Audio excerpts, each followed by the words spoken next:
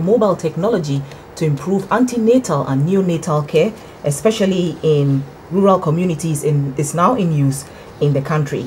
Launched at Sogakope in the Volta region, the project is expected to shore up maternal and child health care using mobile phone technology. Many African countries face a number of obstacles to improved maternal and child health care. Insufficient data prevents government institutions from implementing health programs effectively, while the high cost of healthcare restricts access to available services. The introduction of the National Health Insurance Scheme is meant to increase access to healthcare delivery in the country.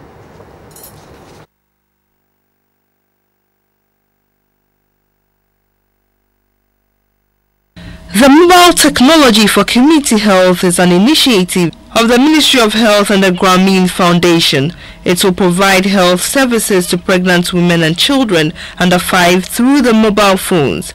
Registered members will be sent text messages to educate them on maternal health issues, such as the benefits of delivering in health facilities and the need to attend antenatal clinic.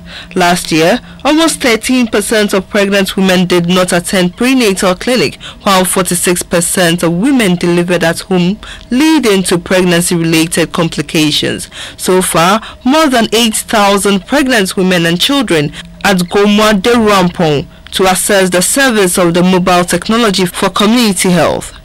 The District Director of Health, Dr. Yao Oforiabua, said the technology will provide information in local dialects, which will be easily understood by beneficiaries of the technology. As a district, we have a lot of health challenges, and in the area of maternal health, one of the key challenges is that pregnant women, for all sorts of reasons, don't attend antenatal or prenatal clinics early enough. So you have some women attending antenatal clinics for the first time when they are in their 6th or 7th month of gestation, and that is not good at all. So we realize that mobile phone ownership or phone ownership, especially mobile phones, is very high even in our environment, and therefore the Ghana Health Service, in collaboration with Grameen Foundation, has come out with this project called Mobile Technology for Community Health, or Motech for short. So basically what it involves, it has 2 major applications: the mobile midwife and then nurses application.